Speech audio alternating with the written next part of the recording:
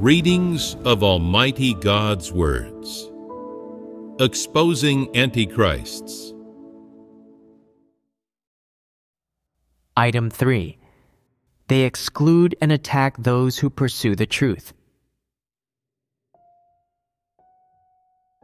How should God's chosen people treat antichrists? They must discern them, expose them, report them, and spurn them. Only then can following God to the very end and entering onto the right track of faith in God be assured. Antichrists are not your leaders, no matter how they misled others into choosing them as leader. Don't acknowledge them, and don't accept their leadership. You must discern them and spurn them, because they can't help you understand the truth, nor can they support you or provide for you. These are the facts. If they cannot lead you into the truth reality, they are not fit to be leaders or workers. If they cannot lead you to understanding the truth and experiencing the work of God, they are those who oppose God, and you should discern them, expose them, and spurn them. Everything they do is in order to mislead you into following them, and to make you join their group, to undermine and disturb the work of the church, to rope you into taking the path of antichrists as they do. They want to drag you to hell. If you cannot tell them for what they are, and believe that since they are your leaders, you should obey them and make concessions to them, then you are someone who betrays both the truth and God, and such people cannot be saved. If you wish to be saved, not only must you surpass the hurdle of the great red dragon, and not only must you be able to discern the great red dragon, to see through to its hideous countenance and rebel against it utterly. There is also the hurdle of the antichrists for you to surpass. In the church, an antichrist is not only the enemy of God, but also the enemy of God's chosen people. If you cannot discern an antichrist, you are liable to be misled and won over, walk the path of an antichrist, and be cursed and punished by God. If that happens, your faith in God has completely failed. What must people possess to be granted salvation? First, they must understand many truths and be able to discern the essence, disposition, and path of an antichrist. This is the only way to ensure not worshiping or following people while believing in God, and the only way to follow God to the very end. Only people who are able to discern an antichrist can truly believe in, follow, and bear witness for God. Some will then say, "What do I do if I don't currently have the truth for that?" You must equip yourself with the truth with all haste. You must learn to see into people and things. Discerning an antichrist is no simple matter, and requires the ability to clearly see their essence, and see through the plots, tricks, intentions, and goals behind everything they do. That way, you will not be misled or controlled by them, and you can stand firm, safely, and securely pursue the truth, and be steadfast on the path of pursuing the truth and attaining salvation. If you cannot surpass the hurdle of the antichrists, then it can be said that you are in great danger, and you are liable to be misled and captured by an antichrist, and come to live under Satan's influence. It is possible that there are some among you who hinder and trip people who pursue the truth. and they are those people's enemies. Do you accept this? There are some who do not dare to face this fact, nor do they dare to accept it as fact. But the Antichrist's misleading people really does happen in the churches, and happens often. It is just that people cannot discern it. If you cannot pass this test, the test of Antichrists, then you are either misled and controlled by Antichrists, or made to suffer, tortured, pushed out, suppressed, and abused by them. Ultimately, your measly little life will not withstand for long, and will wither. You will no longer have faith in God, and you will say, God isn't even righteous.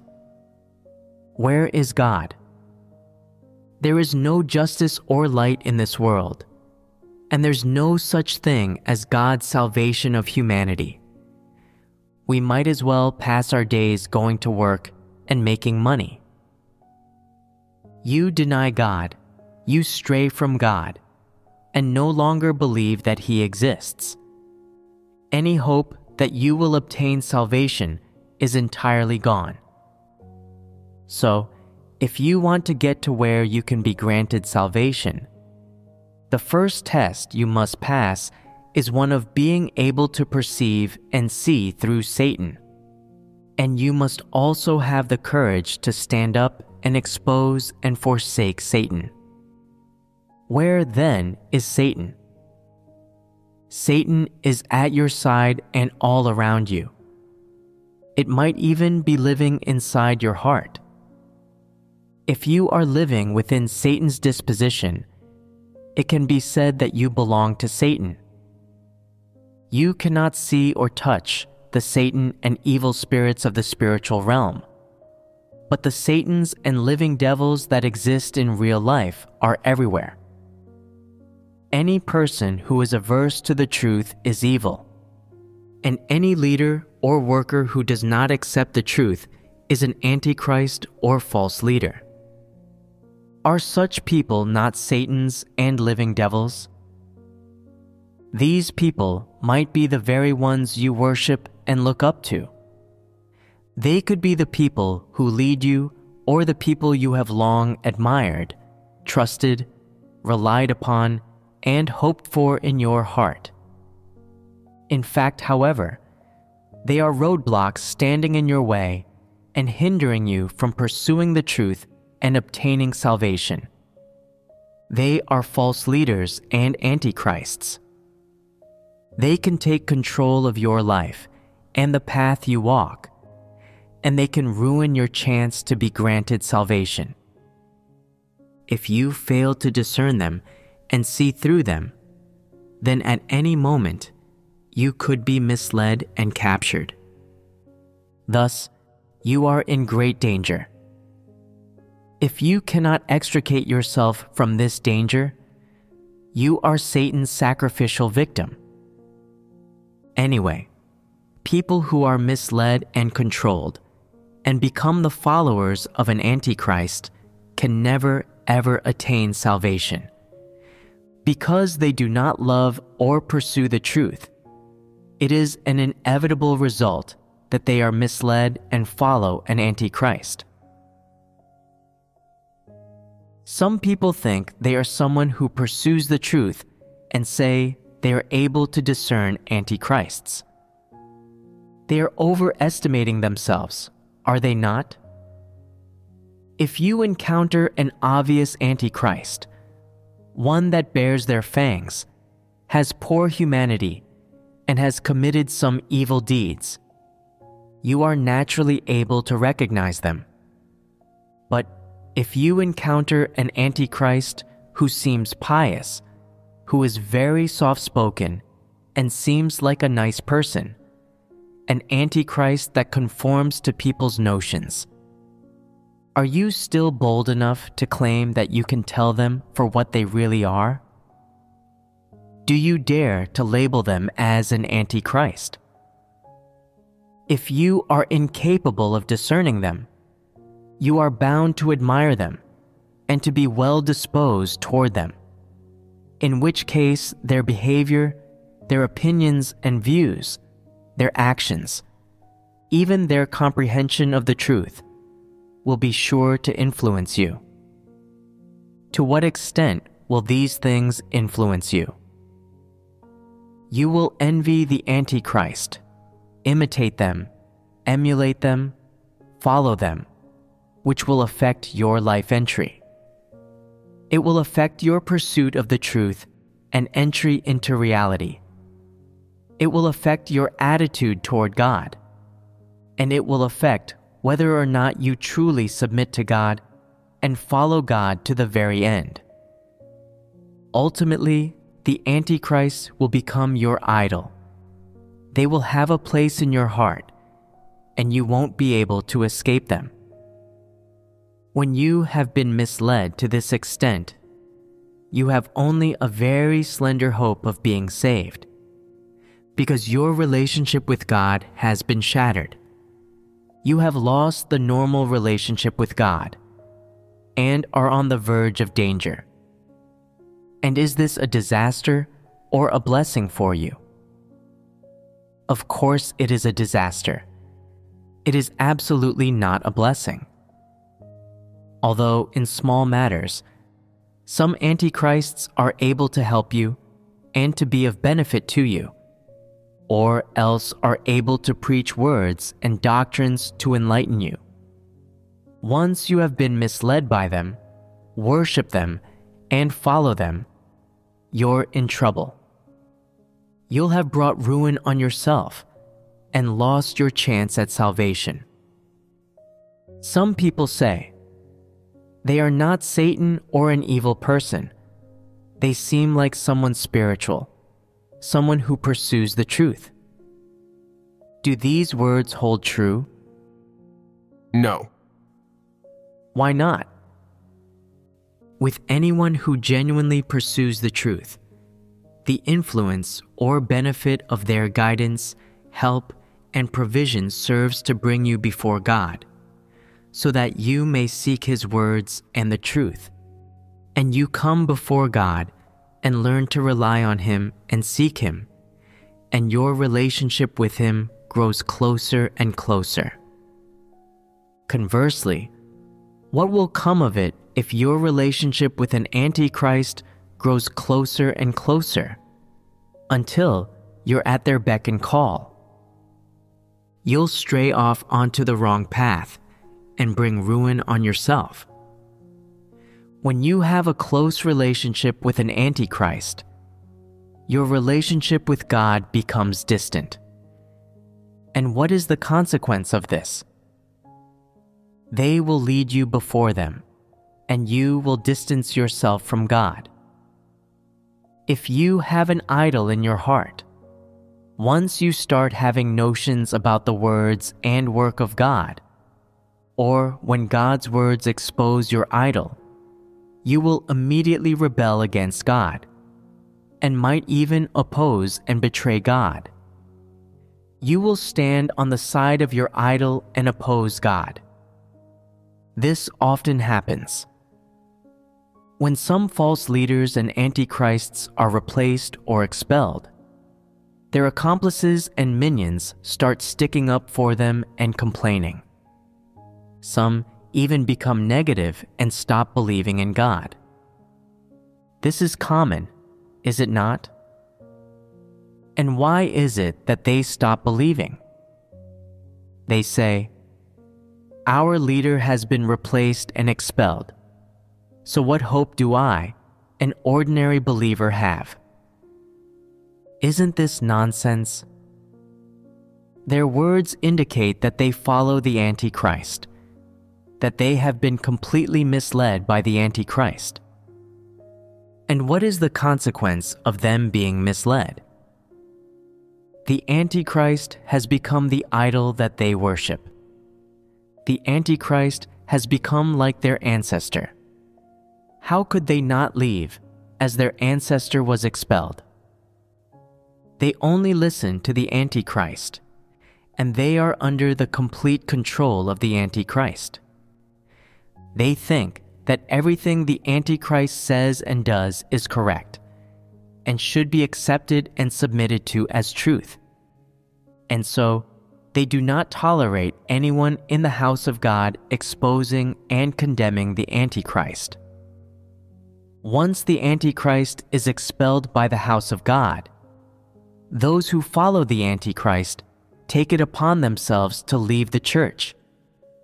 The tree falls and the monkeys scatter, as it were. Such things demonstrate that Antichrists and their followers are the servants of Satan, who have come to disrupt and disturb God's work. Once they are uncovered, exposed, and spurned by God's chosen people, their faith in God comes to an end. Followers of Antichrists all have one clearly discernible feature. No one's words get through to them. They heed only Antichrists. And once they are misled by Antichrists, they stop listening to the words of God, and they only recognize the Antichrist as their Lord. In this, have they not been misled? Are they not being controlled? Only the followers of Antichrists would try to stick up for the Antichrists. When the Antichrists are exposed and revealed, the people who follow them grow anxious for them. They shed tears for them. They complain on their behalf and try to defend them. At such times, they have forgotten God and no longer pray to God or seek the truth. All they do is defend the Antichrists and rack their brains for them. They don't even recognize God anymore. Do they truly believe in God? Who do they actually believe in? This is already patently clear. No matter what they say or do, Antichrists only have one aim. It is to lead people, to be their Lord, and they want everyone to slavishly follow and obey them, and to ultimately treat them like God. How is this any different from the path walked by Paul? When the work of Paul reached its finality, he spoke the words in his heart. Paul said that to him to live was Christ, and his aim in saying this was to make all who believed in the Lord emulate him, follow him, and treat him like God. This was Paul's aim in saying these words, was it not? And if the work of the Antichrists really reaches the point where people worship and obey them, God will no longer have a place in these people's hearts. Their hearts will already have been taken over by the Antichrists. This is the consequence. You say you are not worried about being misled by an Antichrist, that you have no fear of following an Antichrist, but there is no use in claiming this. This is a muddled remark. This is because if you do not pursue the truth and always worship and follow people, then without realizing it, you will take the path of Antichrists. Believing in God for several years, but being devoid of experiential testimony, and not only not having gained the truth in life, but having become someone who opposes God. This is the ultimate consequence of following Antichrists, and it is one you cannot rid yourself of. It is an unalterable fact. It's just as when someone touches an electric current, they're sure to get shocked. Some may say, "I don't believe that. I'm not afraid." But is it a matter of whether you believe it or whether you're afraid? Touch a current and zap. You'll get shocked. It won't help not to believe it. Not to believe it is ignorance. It's an irresponsible thing to say. Therefore, whether you're willing to follow an Antichrist or not, if you don't pursue the truth, and your exertions are always aimed at fame, gain, and status, you've already set off on the path of antichrists. This consequence will show itself bit by bit, like flotsam rising to the surface. This is inevitable. What the antichrists do is to lead people before them. They make them accept their control and manipulation, rather than accept the orchestrations and arrangements of God, or submit to the sovereignty of God. Antichrists want to win people over. They want to gain them. Their aim is to control all of God's chosen people, to control God's chosen people in their hands. They are traffickers. And what do antichrists use to achieve their aim of controlling people? They use the spiritual doctrine that people worship. They use specious theories. They take advantage of people's corrupt mentality of worshiping theory to blather and embellish, to mislead people. In short, everything they say is but words and doctrines, empty theory, things that are specious and in contravention of the truth. If people do not understand the truth, they will surely be misled. At the very least, they will be misled for a time before coming to their senses. When they do come to their senses is when the antichrists are unmasked, at which time they feel the utmost regret. People who follow antichrists have long since lost the work of the Holy Spirit. This is because they worship idols in their hearts, follow people, and they are spurned by God, and He has put them to one side to reveal them. So, it is extremely dangerous to follow antichrists. Like antichrists, people who follow antichrists are most detested by God. And what is God's aim in putting these people to one side? It is to wait for God's chosen people to come to their senses, to be able to discern and expose the antichrists, and to thoroughly reject these antichrists, at which time the antichrist's final days will have arrived. Is everything the antichrists do not harmful to people? They do not pursue the truth and try to mislead and control God's chosen people. They do not let people pursue the truth. They do not submit to the work of God and try to mislead God's chosen people into following them. All of which shows that the antichrists do not have a heart that fears and submits to God whatsoever, nor any love of the truth. Instead, they think of any way they can to wangle status and power for themselves to oppose God and vie with God for His chosen people, ultimately creating their own kingdom in opposition to God, which all shows that antichrists are the mortal enemies of God become flesh, and the very objects of God's destruction. Nothing is more dangerous in people's faith in God than when they are misled and controlled by antichrists.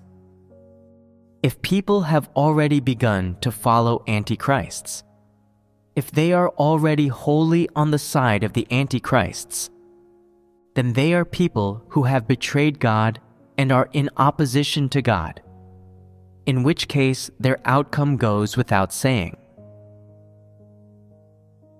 That is more or less what there is to fellowship about how antichrists exclude and attack people who pursue the truth. Their purpose and intent in excluding and attacking people who pursue the truth, and the attitude, methods, and techniques with which they treat people who pursue the truth, as well as the courses of action toward antichrists that people who pursue the truth should have. We have fellowshipped a bit on each of these, though not yet exhaustively. Future fellowship may yet touch on the truth in these areas, as befits specific circumstances and specific cases. When fellowshipping such specific subject matter, what attitude must hearers of the sermon possess? They must focus, quiet themselves before God, and not become distracted, because every aspect of the truth has specific statements and definitions, and each has specific content and principles of practice. What's more, we'll speak from various angles and in various ways on conceptual things that involve the truth within each content area, as well as the truths people should understand and the path they should practice on. All of this needs to be fellowshipped about and mulled over to the point of clarity before it will yield results. We'll see, through our present detailed fellowship, that the truth principles involved in performing one's duty aren't as simple as people think. Understanding the truth presents real difficulty to those without the comprehension ability. Understanding the truth, like attending university, entails some degree of difficulty, but one won't feel it's difficult if they have the comprehension ability. So long as one can understand the truth after hearing it, they'll naturally have a path to practice it on. And the more they train at practicing the truth, the wider their path will be in practicing it, and they'll have a more precise grasp of the principles. On the other hand, if you do not listen to such detailed fellowship and only understand generalized and conceptual things, you will have your hands tied when it comes to practice. When you seek the truth principles, it will seem every way you turn is wrong, and you will feel unable to grasp them accurately no matter what you do. But now, with such concrete definitions and specifications, when the scope has been narrowed and the truth made particular, you will be much freer when you begin again to practice the truth, because it is detailed. For instance, say I asked you to buy a notebook. If I only gave you such basic requirements as its size, thickness, and price, it might require some effort for you to grasp these principles and put them into practice. But if I told you things like the notebook's specific color, size, number of pages, specific formatting, and the paper quality, then, having been told such details, would the principles you grasp not be more concrete? And if I were more specific still, giving you a sheet of paper and asking you to purchase a notebook whose paper is of identical quality, thickness, color, and grid size and quantity, or if I gave specifications on the tolerances for each feature, when you go to purchase it, would the range of choices not shrink? Would the relevant principles not become more concrete and grow simpler for you when you practice? Would this help or hinder you when it comes to your practice? It should, in fact, be helpful, because various aspects of the truth have been said more concretely and in greater detail, down to the specifics of how to treat particular matters, specific manifestations, and the specifics of how to practice. All of these have been told comprehensively to you. If you still cannot put it into practice, then you have no ability whatsoever to comprehend the truth. Whether you now have the ability to comprehend the truth is pivotal to whether you're able to gain the truth and be made perfect. Now, I have come so far as to divide the truths related to the adequate performance of duty into 6 types, according to the personnel who perform each duty.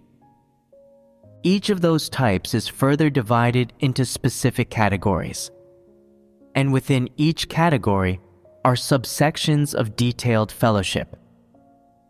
In your instance, does this sort of preaching and the fellowship of such truths lead you to a better understanding of the truth and give you more principles by which to practice, or does it make it harder to find the principles? It should lead you to a greater understanding, and that being so, my detailed sermon should be helpful to you.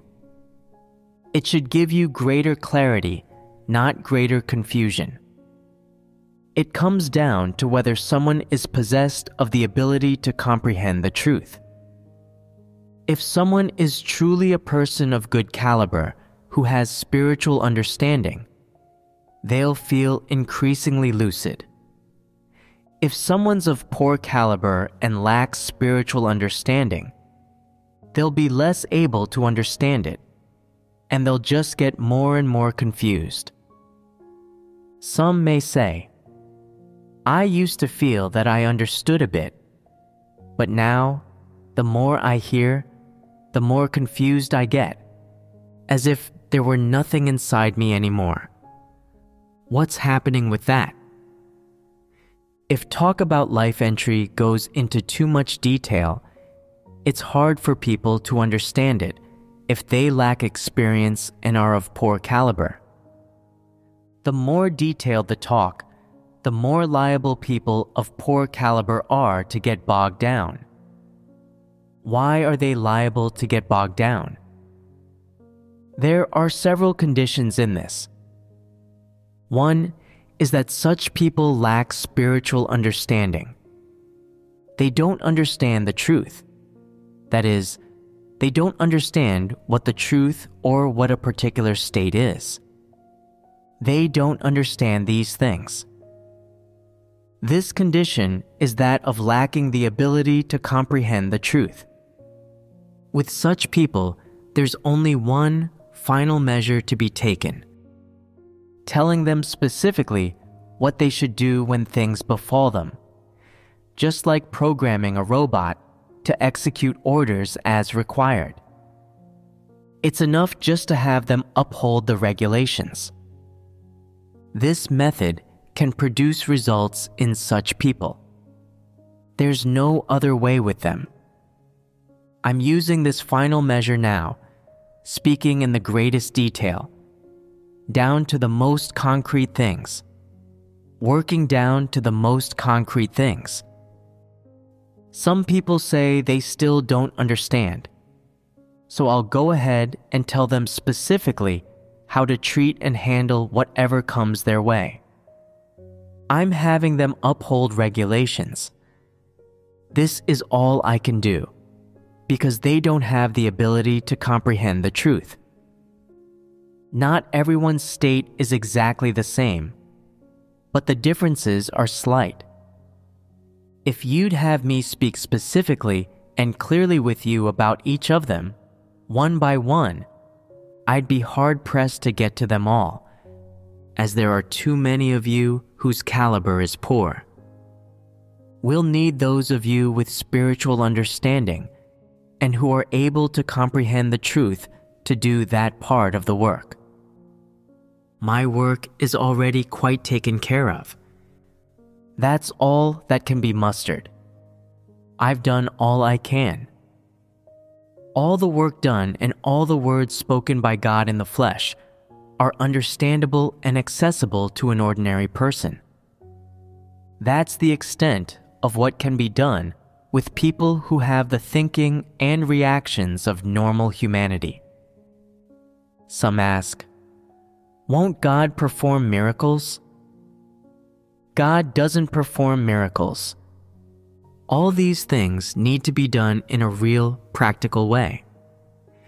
It's just as with God's work in 3 stages. Beginning with his promulgation of the laws to mankind to lead them in their lives, then to the crucifixion and doing the work of redemption, and from there to the last days, in which God's incarnation expresses all the truths that save mankind. Each stage is done in a real, practical way, speaking and working face to face with man. There are no miracles in it. The greatest miracle is that God Himself speaks and works personally, and that whatever methods He employs, He will ultimately make one group of people complete and gain them. This will assuredly be accomplished. It's just a matter of time. This is the greatest of signs and wonders, and God will make use of no other supernatural method to work the truth into man's heart.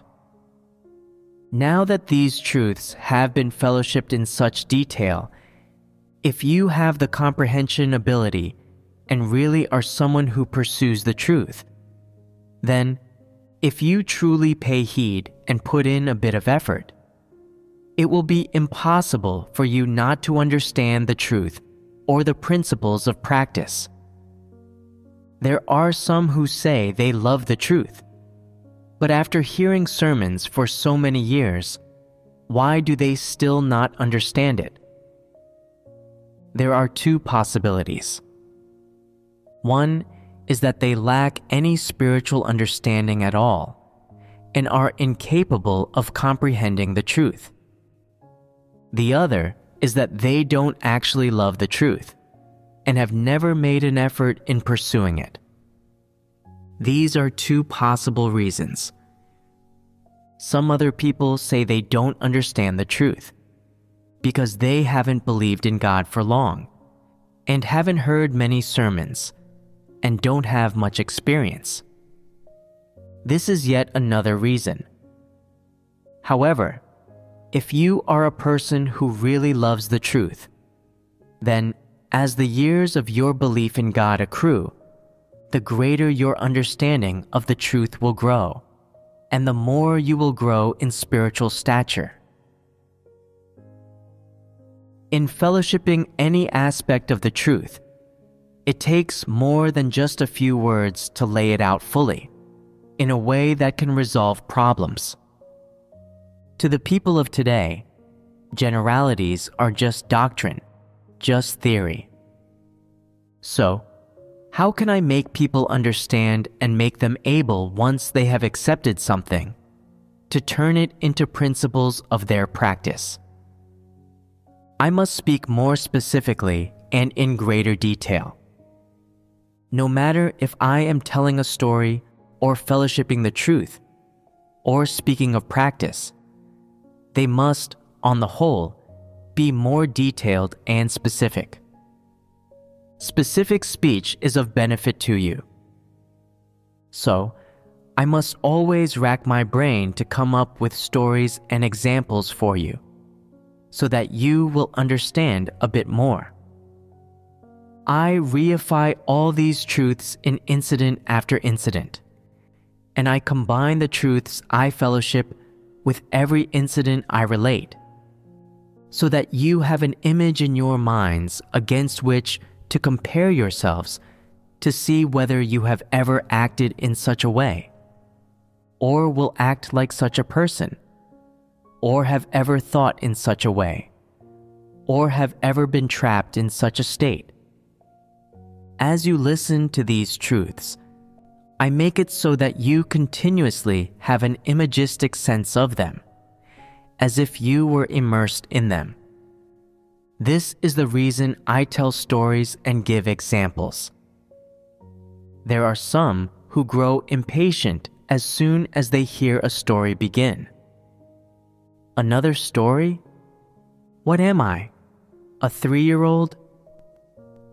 You may not be few in years, but on the path of believing in God and pursuing the truth, you may even be younger than 3. That is the fact of the matter. So, to treat you as not 3-year-old children is not an insult to you, and it is not excessive at all. as I see it, it is overestimating you. Once a 3-year-old hears an adult say that scissors are sharp and are not to be touched, they will remember this as a principle. They will not touch them and will not even touch tools or blades that resemble them. They know that all of them are sharp. They know they have to master this principle. Can people then find principles in something they have successively experienced several times in their practice? That is, can you understand the intentions behind God's acts, His requirements of you, and what His required standards are in a matter? Going by a normal person's intelligence, you should be able to understand these things. Then, what are the circumstances in which people do not understand them, no matter what I say? The main reason this happens is, firstly, related to the clamorous environment in which people live, with so many trivial and burdensome things to handle that people are not inclined to carefully read God's Word. They do not direct any effort toward the truth. This is one aspect of the reason. The other side is that people's thirst for and love of the truth is so slight that, if 10 were a perfect score, the present extent of your love of the truth would rate at a 3 or a 5 at most. So, the greater part of the reason that people do not understand the truth and have not gained it in the end is that they have not applied themselves, and also that they do not put their hearts into it. And in their hearts, they do not love the truth that much at all. People's love of the truth is insufficient in its degree. It's merely a bit of interest. It doesn't rise to love. It's only because people have suffered so many setbacks and afflictions in the world that they couldn't go on living, and because they have seen God at work saving people and fellowshipping the truth each day, and the abundance of everything He furnishes man with, that they feel it's God who is good, and become willing to read His words and strive toward the truth. That's the bit of interest they have. What do people's hearts spend more of their time on? They're all entangled in many trifling matters, occupied by all sorts of issues of emotional relations, interpersonal relations, status and vanity, and the trends of society. There are even some people who apply more of their time and energy to their food, clothing, costume, and fleshly enjoyments. They waste the truly precious days on these things, and they glorify it. I'm expending for God. Ultimately, at the end, they look back and see that God has said so many words and worked for so long, yet they haven't gained the truth. This isn't because God didn't bestow it on them, but because they didn't accept the truth with their hearts, or apply themselves to the truth, though they saw God expressing so much of it. That's what caused them to not gain the truth and life in their many years of belief in God, and to be eliminated in the end.